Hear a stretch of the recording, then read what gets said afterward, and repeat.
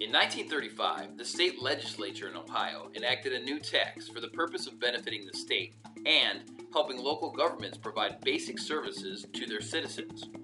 Residents of cities like Elyria pay the tax to the state government down in Columbus, who in turn sends an allotted portion back to the city to be used for basic services. This portion is known as local government funds and were used in Elyria for services such as police, snow plowing, leaf pickup, and road resurfacing. In 2011, the state government, seeking to balance its own budget, ended this long-standing tradition and severely restricted the local government funds, causing a $2 million shortfall for Elyria.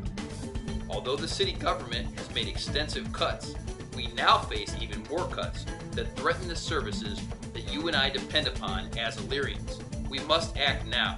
Issue 6 protect those services we value most. For our pride, for our future, vote yes on Issue 6, March 15th.